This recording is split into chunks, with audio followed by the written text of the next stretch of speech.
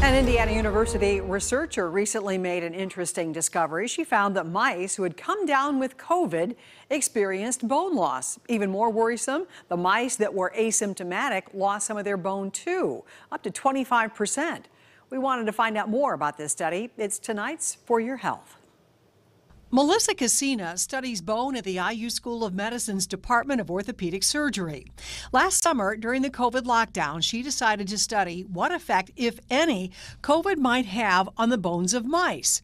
What she found was startling. We discovered that, lo and behold, there's this dramatic loss of bone in these mice just 2 weeks after infection. Cassina's staff made these images comparing the bones before and after COVID.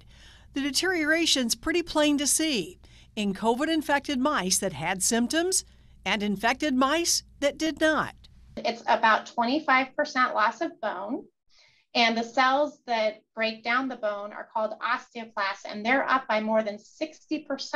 Dr. Cassina is quick to point out that mice studies don't necessarily translate to humans. Still, she has learned that other researchers are getting similar results. I do know that there are some other investigators who are finding very similar things to what we're finding, which is great. That means that this is not just one person in one lab. Multiple people are starting to validate this finding.